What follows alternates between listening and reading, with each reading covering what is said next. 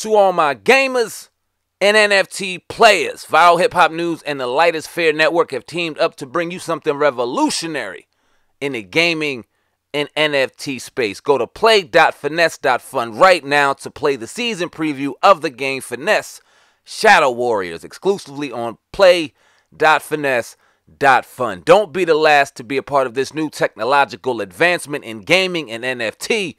Play.finesse.fun to play the season preview of the game Finesse Shadow Warriors. Link is in the description box. Let them know Viral Hip Hop News sent you. Welcome to Let's another go. episode of the Hip Hop Uncensored podcast. I'm your brother O God from Hip Hop News Uncensored, and sitting across from me is my co-host. What up, y'all? It's your man Sam, and CEO of Viral Hip Hop News. You're in the building for a very special edition of the Hip Hop Uncensored podcast. We got a special guest in the motherfucking building this evening, man.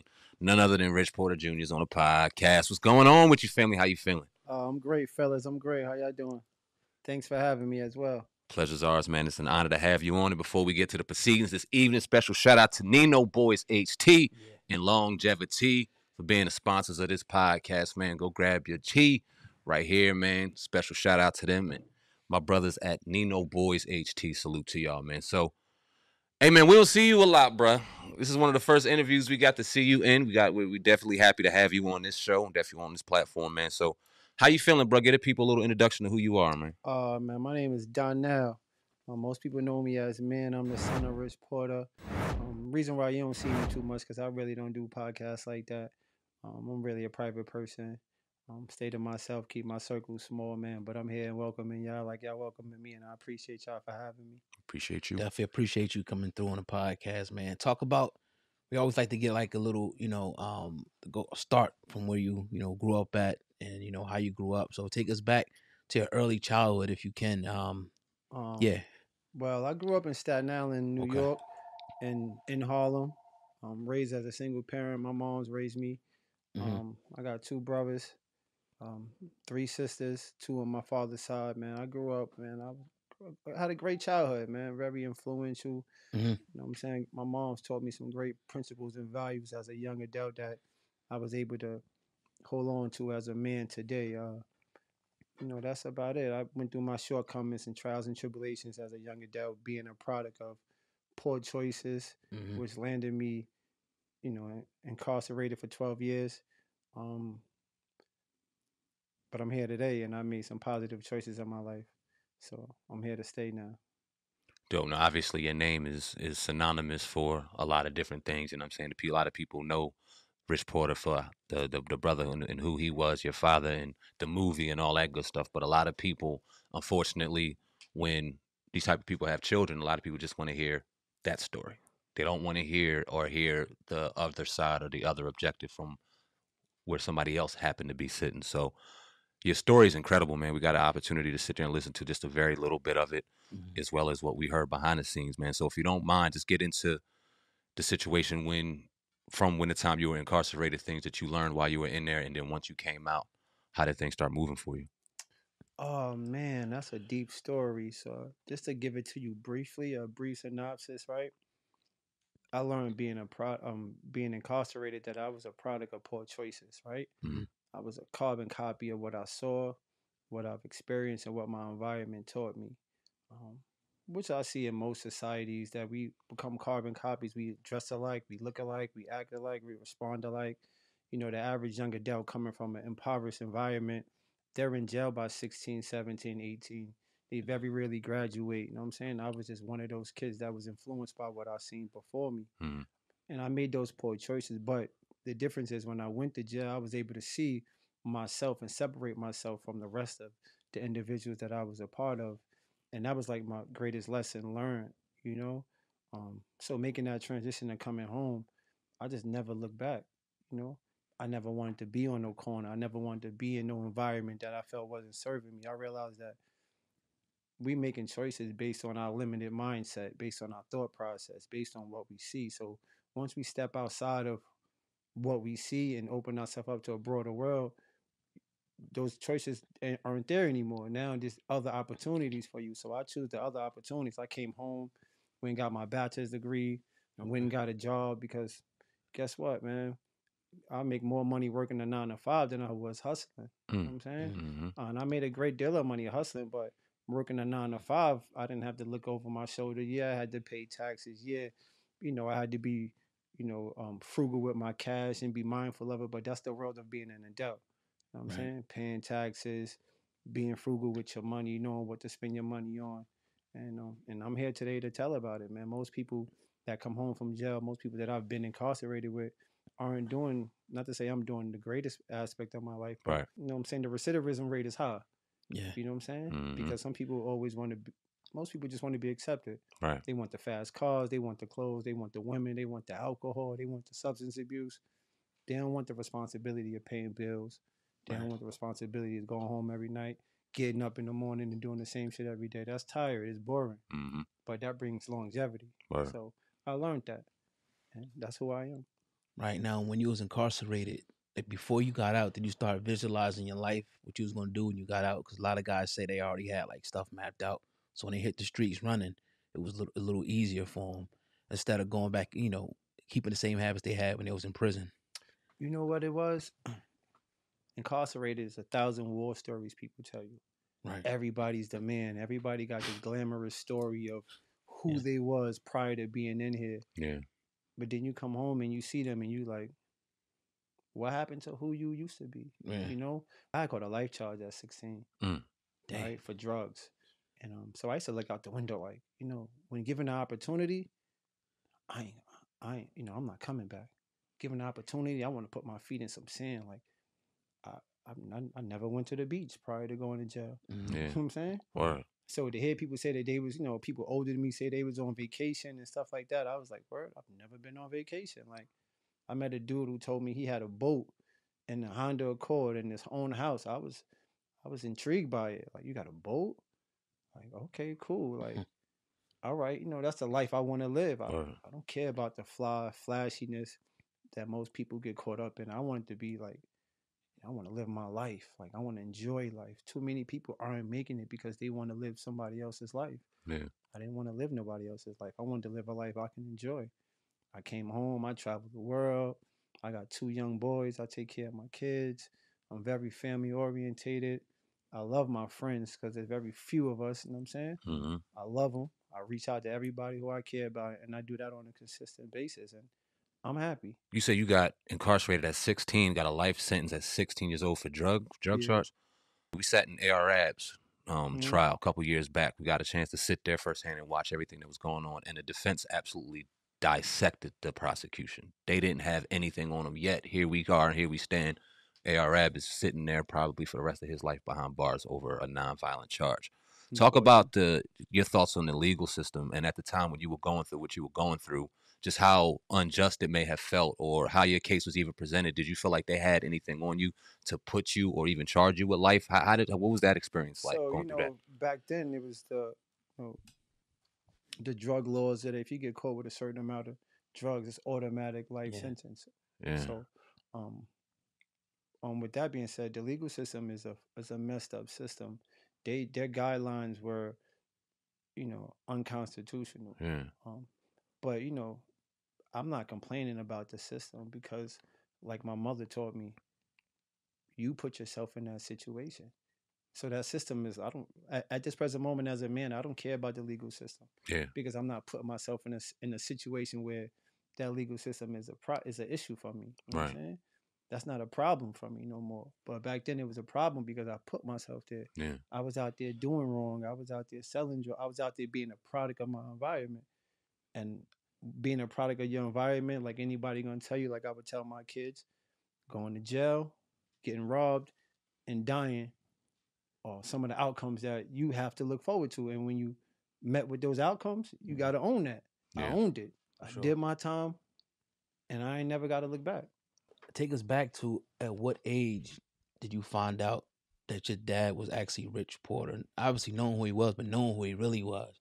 And what was your emotions like at that age, finding out who he really was, what he meant to people? I had uncles that would always keep me abreast of who he was. Okay. But my mother is a strong black woman, so she shielded me from that stuff. Like, Gotcha. money and material things didn't matter to her. Mm-hmm. You know what I'm saying? So Right. nothing about what he was doing mattered to her in the sense that it mattered to me. You know what I'm saying? It might matter to the people around everyone else, but my mom's taught me better than that. And Mm-hmm. she raised me better than that, to not need or rely or depend on situations of that magnitude. So, I was young and hearing about it, and, I wasn't even in awe of it until I started to come in the streets at like 11, 12. Then it was like, oh, okay, wow. You know what I'm saying? But by Right. then, my father was already dead. You know what Yeah. I'm saying? He had passed away already. So, but I was in awe of it. But then as I started to hustle and move around myself, I was like, okay, I see what people, you know what I'm saying, what intrigues people about this lifestyle. Mm-hmm. Back then, money was easy. You make $10,000 a day just coming outside. Now you make $1,000 a day. Mm-hmm. So there was a difference back then. Absolutely. So you say you did 12 years? Yeah. 12. So, I mean, you go every decade, shit changes up. I mean, you look at the phone and how it's evolved in the last 10 years and how Yeah. social media styles, how that evolved. So, going in and coming out, how did the world around you change? The barbershop was the new block. Yeah. Yeah. I didn't know how to use a cell phone, credit card, debit card, an ATM machine. Mm. Things changed drastically. But you know what changed the most to me? Morals and principles got watered down. You know, Mm. I grew up, and the individuals that I hung with, we was a tight knitted you know what I'm saying, tight knitted group. Yeah. We cared for one another, we supported one another, we loved one another. You know what I'm saying? Your Yeah. brothers gonna fight for you. Like when I was in trouble, they was coming to school for me. Like, yo, what's up? Right. You know what I'm saying? If Mm-hmm. I had some beef, they was coming up. Yo, what's up? Who? Mm-hmm. Where you at? Now you can't call somebody to save your life. Mm-hmm. So that's what I came home to. Yeah. So things changed drastically. I think the morals and the principles of life has been watered down, and I think that is because, once again, we want to be carbon copies of what we see, not understanding the magnitude of what it takes to be that person. Moving forward a little bit, let's talk a little bit about hip hop. What's your perspective of hip hop? Because even when you went in and it came out, hip hop was different. I didn't take music seriously. This is entertainment. Right. Back then, bust around, yeah. That was entertainment. You love that. You know what I'm saying? You hear Ja Rule song on the radio or something like that. You hear DMX song. You hear Lox, Nas, AZ. This is entertainment. Cameron. These are these are entertainers to me. Like, you love their music. I never really gave light to their lifestyle. I enjoyed their music. Nowadays, I feel like people are making music to be synonymous with their lifestyle. And Right. like, you're an entertainer. Like, entertain us. I want to hear some good quality music. Right. Make me feel good. Make me vibe out. When that beat come on, when you heard Pastor Cavassier, it's Busta Rhymes, right? Yeah, Busta Rhymes That Diddy. beat was just like, that had you just like bobbing your head, It's entertainment, you know what I'm saying? I don't care about the gangsterism or you didn't hear that in music back then unless it came from like the West Coast. Right. You know what I'm saying? I want to ask you, speaking on that, we see now in athletics, football, basketball, whatever the case may be, wherever the culture is, music, their athletics, it seems like there's a kind of like a bleeding within the street culture and these mainstream type of ways of entertainment that we find ourselves finding success in. And it doesn't seem like a lot of the people involved know how to separate the two. I think we were talking to Maj yesterday, and he quoted Will Smith when he said Will Smith said there's a difference between a rapper and a gangster. You can't do certain things as a rapper as you can do as a gangster, and vice versa. Why do you think, in your opinion, all of it's kind of meshed, and you see basketball players wanting to be in the street life, rappers wanting to be in the street life, but then when they get caught with real street life situations, they want to revert back to being that civilian, that person that they wanted to. They love the persona, but when it becomes real for them, they want to kind of ditch it and get away from it. How do you feel about that? Most people glorify the street life. Why? It comes with money, Yeah, fast cars, irresponsibility, women, yeah, and the I don't give a fuck lifestyle. Um, so entertainers adapting the street life personas because they think that that's gangster. They think that that's cool. You know what I'm saying? But then you got people that's really gangsters in these streets who want to be doing the cool stuff you entertainers is doing. word, You know what I'm saying? right, So a person like me who's been through my trials and tribulations, you think that I want to live a life of somebody that's of the life that I live? No, I want to be living a cool life. I want to, you know what I'm saying? Be able to drive a nice fancy car and go to my house in the hills and not hear gunshots and ambulance and police. Like, I don't want to have to carry a gun. That's what you pay security for. Word. You know what I'm saying? I don't want to have to hurt somebody. This is where you move out of your environment so that you're not a product of having to hurt someone or be hurt. So I just think that people glorify the street life like it actually is the end all or be all. No, people in the streets trying to get out the streets. Hmm. It's people that never been in the streets that want to get in the streets because they don't actually know what it entails to be here. Yeah. You know what I'm saying? They don't know what it tells to be in the streets. Right. So this is where it kind of, you know what I'm saying? It's merging. Right. Why? Like I said, I'm sure this dates back to 20, 30 years ago when, rappers and singers and entertainers wanted to hang around the drug dealers, probably like Nicky Bonds or, you know what I'm saying, the Rich Porters of the world Mm-hmm. and all these people. Like they thought that their life was more intriguing than their own, not Yeah. knowing what these individuals had to go through to be who they are. You know what I'm saying? Hmm. So, and then when they actually have to deal with the responsibility of owning up to your shortcomings, it's like, but that's not me. So why Mhm. portray a lifestyle that's not you then? Right. Be who you are. I know earlier we was talking off the camera. We was talking about your uncle and how his life kind of gets overshadowed by your father's death. Can you talk a little bit about that if you can? Yeah, we had mentioned that off camera. As I Yeah. mentioned, my aunt is raising awareness right now Mhm. to put a plaque up on a block of 132nd Street and Lenox and 7th in name of my uncle. And also there's a plaque going up in the school that we're trying to raise awareness of. And it's unfortunate that his life was lost due to my father's lifestyle and actions, but nobody seemed to take notice of that. Mm-hmm. Nobody seemed to care that this is a child. Like he was a kid. Right. Yeah. His life should have mattered more than my father's life. Hmm. You know what I'm saying? Word.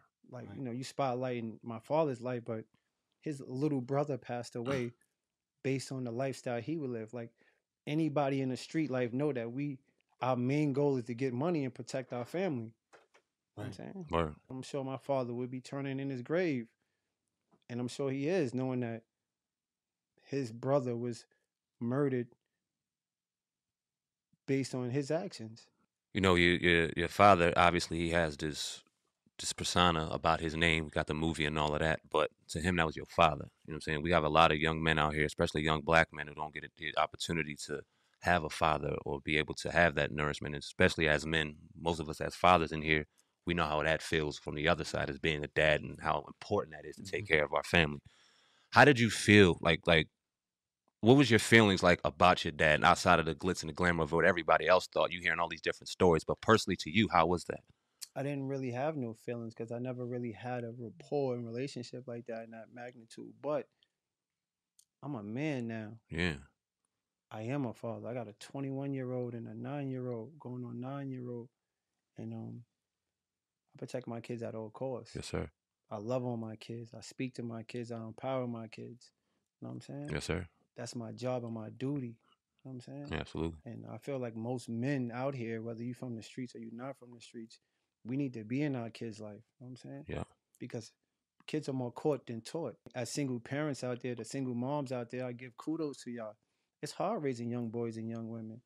There's a balance. A positive adult male figure is needed Mm-hmm. to transition your kid from certain ages in their life so that they don't make the same shortcomings and be a victim of going to jail, getting robbed, robbing somebody, or doing something foolish. You know what I'm saying? Mm-hmm. So it's my job to be a dad. That's my number one job in this world, above all else. Facts. And I think all young men who having children need to be active in their kids' life, no matter what.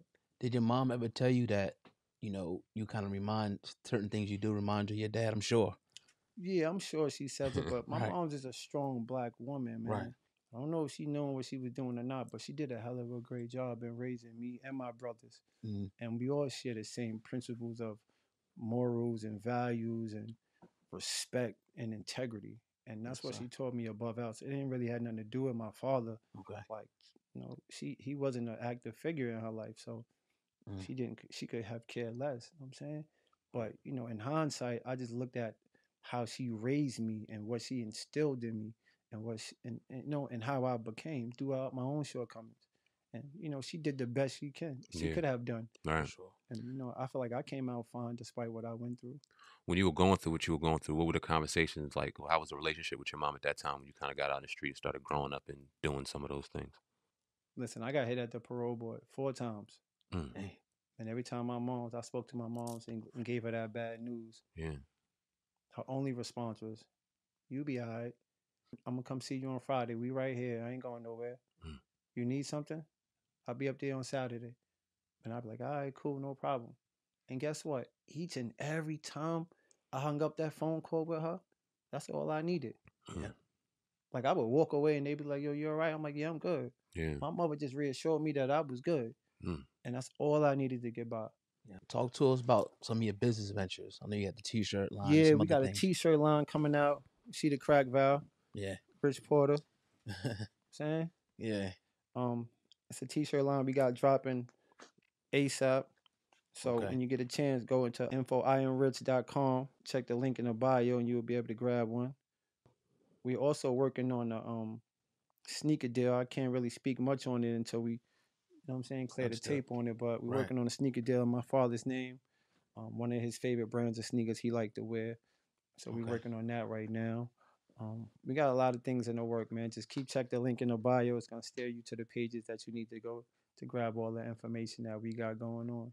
You know, one thing that I love but drives me crazy at the same time, you see brothers get out and they get right to the floor. Most of them get to the floor running. They start their own businesses. They start their own ventures. They becoming entrepreneurs. A lot of them because they can't even get into the workforce because of their situation. They want to get out here and really still got to earn a living the right way. So they become entrepreneurs and business owners and things like that, like you're doing so right now. Then you got brothers on the street that just take advantage of that shit and don't do anything. And we sitting out here and we think everything is owed to us, and we think everything's supposed to come our way, and we're not gonna get a job because of this or do that. But we don't have any type of drive or any type of motivation to get out here and do for self. What was the motivating factor for you to get out and do for self? Like when was it like, you know what, no, I gotta start these businesses, I gotta get shit rolling. Was it immediately when you got out or did it take some time? No, immediately I was, just trying to get my life together. Like I said, I went to school, I worked, I bust my ass, I raised my kids. It was immediately, but just to give you some my own perspective and opinion on what you just said, Yes, right? sir. I realized we glorify the street life like it's ideal. Mm, But when you look at the average street individual, as talented as as much talented as they might have, or as talented that they are, most people are suffering from a low self-esteem. mm, They mask it with drugs, materialistic things, and women. mm, But their self-esteem is low because if you was that talented and you was making that much money, why aren't you a CEO? Why aren't you your own boss? word. Why aren't you taking the time to invest in yourself? Mm, Most people don't feel like they qualified. Most people don't feel like they fit in the average world. right. And you do. The average world is calling on you. Mm, You know what I'm saying? absolutely. Like I've never went into a job environment or a business environment and wasn't liked. You know what I'm saying? Mm, Whether my drive, my hard work, my charisma, my character, my effort was loved in any environment I went in. mm, And I'm sure that can be the same for any street individual, but their self esteem won't allow them to get to that level because they don't feel worthy enough. right. And that's just my personal opinion. Now, you said you got your bachelor's degree. How Yeah. was that whole process going through that, getting out of prison? And Oh, that was easy. yeah, Yeah, I okay, tell everybody go to college if you get the opportunity, man. right, People say college ain't worth much, and nowadays you could be your own boss and your own CEO, and you don't need college for it, right? But colleges give you an opportunity to network with other people. You know what I'm saying? mm-hmm. Mm, You meet other people, you network with other people, and I was getting straight A's in college, but college was like interpreting the streets to me, like you know what I'm saying? Mm. yeah. Dealing with every ethnicity and background and being knowledgeable on what's going on in your surroundings. So schoolwork was easy to me. I just had to apply myself. We like to talk about the culture here on this platform and how it pertains to us. I want to ask you, what's your overall thoughts on black people in general as it stands in 2023? Obviously, we see what's going on in the media. We see how the political lines are played. We see how everything is going on with our culture. And we've seen how it's evolved from 70s, 80s, 90s, 2000s, and now. What's your thought on the culture? How was it when you were incarcerated? How were the brothers speaking about us when we were in there? And then once you got out, what's your overall thoughts on the culture as it stands? And when you're incarcerated, the culture is different. Yeah. The culture is interdependence. I need you like you need me. So, there's cliques and gangs and different sectors in prison, but the culture is we need each other. So we're gonna support each other. We're gonna rely on each other. We're gonna be depend on each other. If I can't depend on you, then I can't deal with you. Right. In society, as an African American male in this culture, it seems like everybody's out for self. Yeah. You don't have too many people like Dream from the Nino Boys, or Yes, like sir. myself, or like my man Bo, or like my homeboy Olu. Like you don't have too many people who are interdependent, who understands that we need each other as a human being just to grow. You know what I'm saying? It's so many selfish minded people in here For sure. in this world. And it's like only in our culture, because other cultures you don't see that. Other Right. cultures they're interdependent. They Mhm. depend on one another. You can count on your counterpart. You can almost count on your enemy in another culture. For sure. In this culture, it's sad. You can't even count on your friends. Mm. You can't depend on your friends. You can't even depend on your family. You can't depend on your father or your mother, like your brother or your sister. It's like everybody either wants something in exchange for their loyalty, for their time, know what I'm saying, Yeah. or for their love. And if you're not giving it, then they're not there for you. What's Thank next you. for you, man? If you got, anything you want to share with the people, Yeah, floor's what's open. next? Like I said, man, we got crack valves coming out. I'm joking. I'm joking, but we got them green That's tops dope, though. coming out. Check the link in the bio. Check the link in the bio. It's coming out. By the time this interview drop, you'll be able to go to Info I Am Rich and check the link in the bio, and you'll be able to find them. We also got the sneaker deal coming out.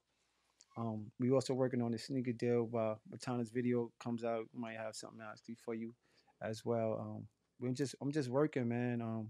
We pushing everything rich right now. We trying to work on this Rich Porter Museum where you can come and get a concept of who Rich Porter was, Hmm. his lifestyle, where he hung out at, what he did, how he dressed, all memorabilia Rich Porter, Dope. take some dope pictures, and we got some surprises that we up in the works of trying to put together as well. So we in motion right now, and we welcome everybody to come be a part of this life experience. My father, you know, as we look back in hindsight, he is one of the most influential hustlers of our time. Yeah. I'm sure he didn't realize the impact who he genuinely was and how it has had on people's lives 30 years later. Yeah. Mhm. You know what I'm saying? Well, we were introduced to your dad from a movie, Paid in Full. Shout out to Makai Pfeiffer, Wood Harris, Cameron. Did a phenomenal job from Yeah. our viewpoint Yeah. of telling that story. How do you feel about the story? I know we were talking behind the scenes a little bit about when you saw the movie and how you felt about the movie, but if you don't mind just sharing a little bit of what you thought about the movie and how the movie itself has affected you in your personal life. Um, but it really hasn't affected me in my personal life. It was a dope movie. It's a legendary movie. Um, but it just showed a snippet of his lifestyle, and we Okay. need to create a better version that can give my father's lifestyle from who he was as a young child to who he became, because his trials and tribulations made him into the individual he was, and we need to Or show light on that. You know what I'm saying? yeah, What he went through to be the person he went through, because as people would say, and anybody would mention that, he walked with love, he walked with grace, he walked with, you know what I'm saying? And he had integrity and principle. But where did that integrity and principle come from? hmm You know what I'm saying? He had a great mother, he had a father in his life, he had a sister in his life. You know what I'm saying? But where did his principles and values come from? hmm And that story need to be told. My father's story need to be told from the beginning of his life to the end of his life. And hopefully one day we can make that happen and show the world who he was and why he became the man he was. Because most people just see the glitz and glamour, the cars, the lifestyle, him never wearing the same outfit twice. Yeah, that's all fine and dandy, but that came from somewhere. You know what I'm saying? Right. So the original movie, your family didn't have no like dealings in that movie. They didn't go to your family at all. Do you Yeah, know of? yeah, They did. Okay. yeah. Okay. They did. Okay. They had went to my family and I guess got their blessings. I was incarcerated at the time, Okay. so yeah, I wasn't there for that. But yeah, they did get the family's blessings. But like I said, that movie wasn't, solely about my dad. Got you. yeah. Understood. If you don't mind, if you have a story that somebody may have shared with you about your father that somebody may not know or we don't know throughout, what from not our vantage point of Paid in Full, do you mind sharing one of those stories that we may not know? Man, I got plenty of stories, but just one in particular that my aunt told me recently. And I didn't notice that. She was like, my father used to be a skateboarder when he was a kid. The fuck out of here. Yeah. And I was that's what I was like. What? She was like, yeah, he broke his arm or something like that, skateboarding and stuff. He used to be skating down 145th Street, the hill. Damn. And I was like, what? She was like, yeah, he used to be skateboarding. I was like, I thought that was dope because that's not something that most people actually know about him. You know what I'm Right. saying? Um, so I was like, I was like, damn, that's dope, man. So when the opportunity come to actually tell his story in full and his whole life based on his life and my uncle's life, yeah, I think that story should be told.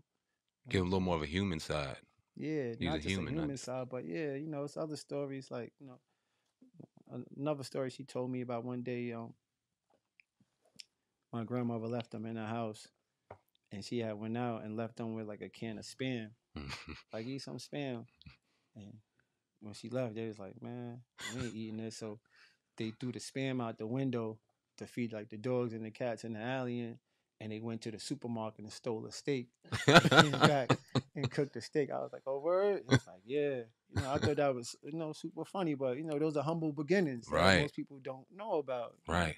So I thought that was super nice, cool, dope story about him as well. That, like I said, I would love for one day his full life story to be told in full. Did you hear about Paid in Full too? They said Dame Dash supposed to be working on that. You hear anything about that? Yeah, I've heard about it, but Okay. I didn't hear much of it like that. Okay. I think I don't have nothing to do with my father. I think they're just using a paid in full namesake to transition to somebody else's story. Gotcha. Okay. If there were to ever be a movie or a documentary or some type of film based around your father, let's say it was a non-fictional story. Let's say an actor was playing it. Would you Yeah. ever want to play the role of your father? And if not, who would you want to play the role of your father? Well, I ain't no actor, man. I have to take some acting lessons, But I will play it if need be. But I never really thought about who would be fitting to play it. Mekhi Phifer, I think, played a great. Did his thing. Hell yeah. I think he played a great. I think he's an incredible actor, first of all. Yeah. But I think he played a great role. So yeah, I never really thought about that as as a whole, who I would want to play his character. I think Mekhi Phifer did a good job if they can get him to play it. Play it. I think it'd be dope. If not, if y'all need me to step in and get my acting career on, just let me take some acting classes. Word. So. Any plans for like another movie, like from your father's perspective, more so? Yeah, man, I'm in the works to try to see if we can get that to be created as well. Right. I'm not sure. Right now ain't nothing etched in stone. Okay. But like I said, we in motion right now, so we making everything rich right now. Cool. We definitely appreciate your time, Rich Porter, Hip Hop Uncensored Podcast. I got one more question for you. Forget about it here, brother. A learning lesson for anybody, any young brother who's out in the street. They hustling, they doing their thing. They got one foot out of jail. They got one foot in the street. Obviously, they going through a lot, man. If any advice that you can give them, please do so now. The advice that I would give is to invest in yourself. Don't we have to stay away from investing in materialistic things, investing in these streets. Invest in yourself, man. Find your talent, find what you're good at, and invest in yourself, and it'll take you a long way. The hardest thing for us to do as young black men is to look within ourselves and see that jewel and diamond that lingers within us. You know what I'm saying? Yes, sir. But we all have it. You know what I'm saying? So we gotta dig a little deeper to find it, though, for some of us. And once you find it, you won't feel as you feel, you won't respond as you respond, and you won't move as you move by being a product of poor choices in a poor environment. You'll be a product of your own choices, no matter what the environment you place yourself in. So that's all I would do. Invest in yourself. Find your niche. Find that diamond within you and turn up like you turn up by anything else. For sure, man. Rich Porter Jr. on the Hip Hop Uncensored Appreciate Podcast. One more time, give your T-shirt line and any other links you want to give people. Rich Porter, info I am Rich. Check out the link in your bio. Come get your capsule ASAP. Indeed. Sam and Viral Hip Hop News, Old Guy Hip Hop News Uncensored. Yeah. Salute. Go to manlycure.com right now to get your tea. Health benefits, help reduce stress, kills cancer cells, removes toxins, help weight loss, supports liver health, good for skin, helps with respiratory and anti-inflammatory. Proudly black owned. Go support right now. And I would not be remiss if I didn't give a big shout out to our brother Nino Boys for setting up the motherfucking interview, for being a plug to this incredible interview. We can't wait to do it again, man. Once again, shout out to Nino Boys. Shout out to Rich Porter, bro. Salute for you for opening your doors, man, for us, man. We definitely appreciate it and everybody involved. Lonnie Fresh Films, our brother Mock behind the ones and twos, man. My cuz, appreciate y'all. Till next time, man, we out of here, bro. Salute. Thank y'all Peace. for having me. Appreciate it.